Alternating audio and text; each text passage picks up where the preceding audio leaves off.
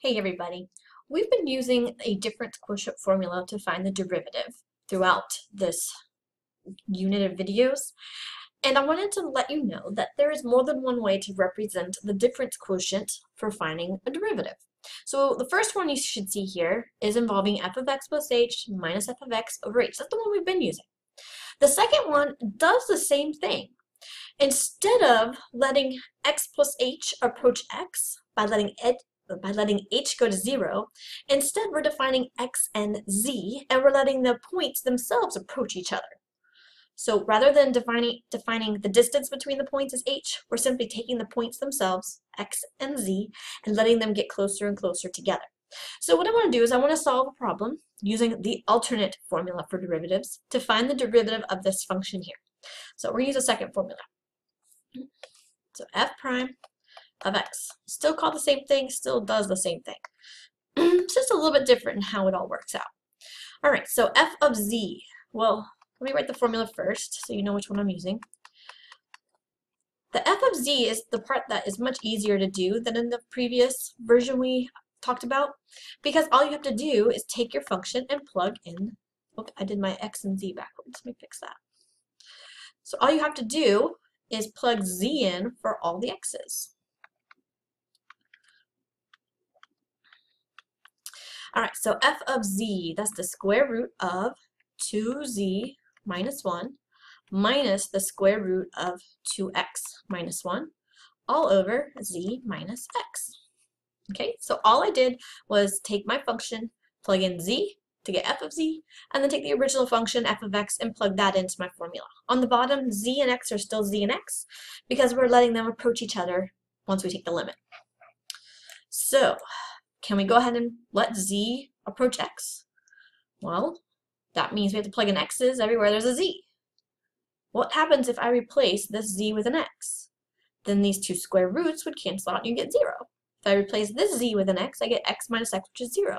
0 over 0, indeterminate form, so that's not going to work. What are we going to do? Algebra.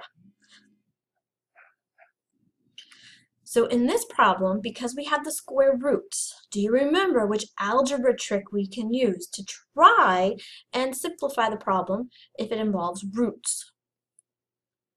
Hopefully you're thinking, hopefully you remember conjugates. If you want to pause the video and try it, because we've done this before, go ahead and try it.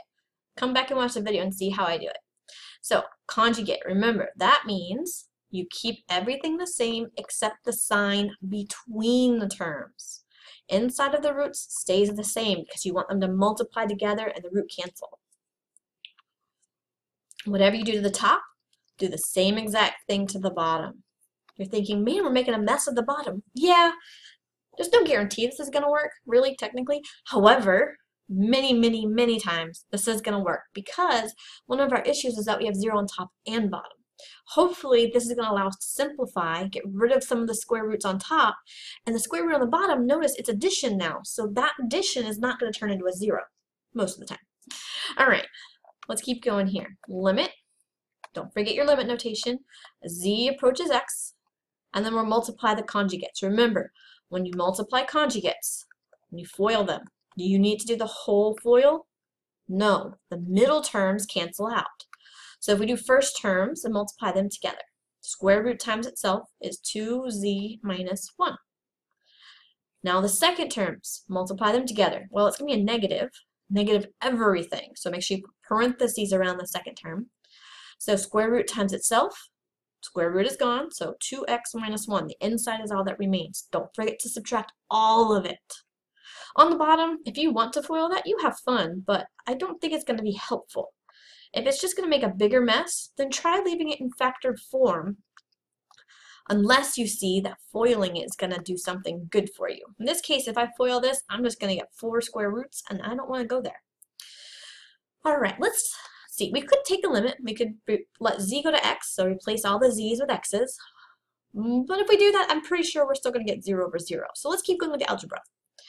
So 2z minus 1 minus 2x minus 1. So this negative needs to distribute, so this would become negative and positive.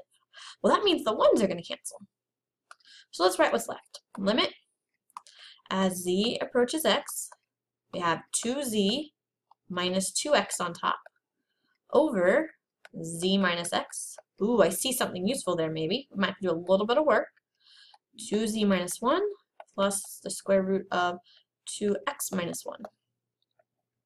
All right, do you see what I see here? On top, we have a GCF. If I factor out the GCF of 2, what's left? Z minus x. Cross this out because I rewrote it up top factored. Now I see what I needed. The square or the parentheses are the same, so they cancel. And now that got rid of our 0 over 0 problem. Now we can take the limit. Let me rewrite it so we can see what we're doing. So we have on top just a 2. On the bottom, just the conjugate we created. Copy it over. And let's take the limit. So we have 2 over the square root. So z approaches x. So that means the z changes to x. So we have 2x minus 1 instead of 2z minus 1 plus the square root of 2x minus 1. It didn't go to 0 over 0. Great. The square roots, how do we add them? You add the numbers in front. So 1 plus 1 makes 2. So 2 over 2 square root of 2x minus 1. The 2's cancel out. What's left on top though if you cancel everything? You need a placeholder of 1. So 1 over the square root of 2x minus 1. What is this? This is the derivative of f of x. If you want to use the other limit process, the other limit definition formula, go for it. You should get the same answer. If you don't, you did something wrong. Make sure you practice these. These are very important. You can see that there's a lot of algebra that you need to remember in order to work these out. Practice, practice, practice. All right, that's it. Good luck. Study hard. I'll see you in the next video.